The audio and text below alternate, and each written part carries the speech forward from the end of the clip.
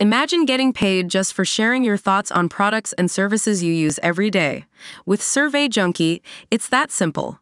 Click on the link in the video description to discover how you can start earning today by taking surveys. Welcome to my YouTube channel, your exclusive source for all the latest drama and interviews from the Real Housewives of New Jersey. Stay tuned for all the tea and behind-the-scenes scoop you won't find anywhere else. Melissa Gorga offered an update on where her kids stand with Teresa Giudice's daughters on Sunday night's Watch What Happens Live, while also speaking out on her issues with Jackie Goldschneider, 47, Jackie's falling out with Margaret Josephs, 57, and Dolores Catania's ability to remain Switzerland in the group.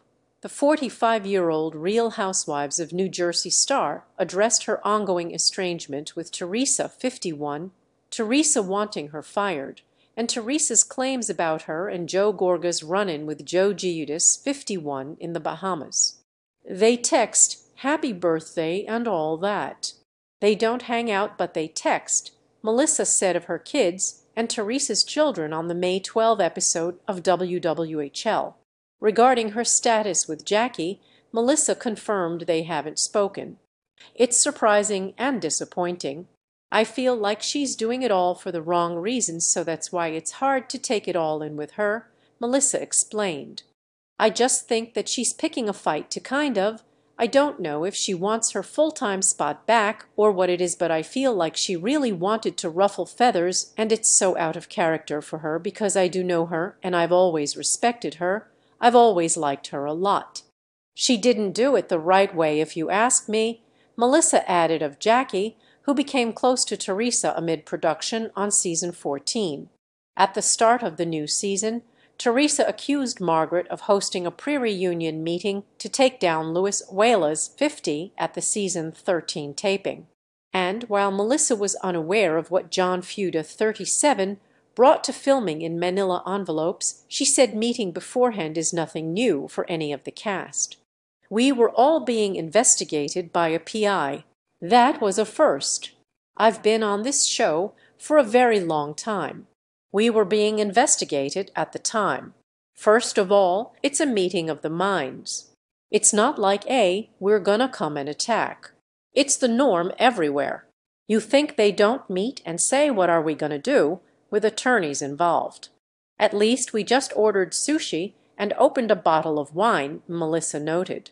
When a fan wanted to know how she felt about Teresa claiming Joe Gorga's reunion with Joe Giudice in the Bahamas was opportunistic and staged, Melissa said that was ridiculous.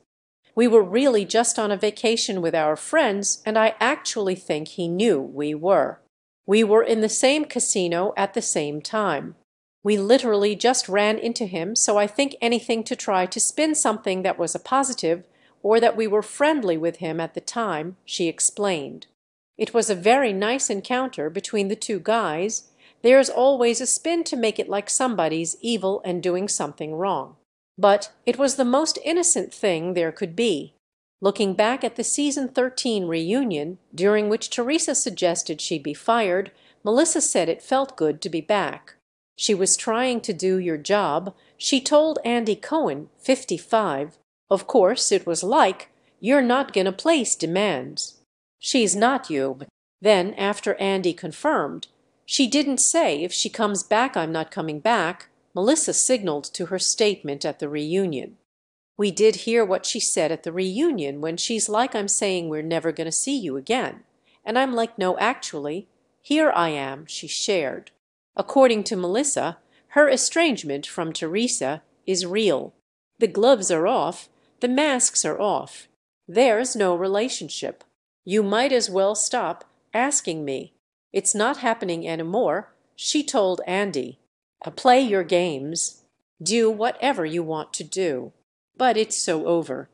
Also on the live broadcast, Melissa reacted to Teresa swearing on her daughters that she and Luis weren't involved in the call that was placed to Margaret's son. "I thought that was ridiculous," she stated. Later, on the WWHL after being asked what surprised her most about season 14, Melissa said it was the falling out between Jackie and Margaret. "I would say the most surprising thing would be That Jackie and Margaret are no longer friends, and they are not just not friends, they are like enemies, she explained. When asked if she was equally surprised by how Dolores is able to be Switzerland, Melissa admitted she's not sure how Dolores gets away.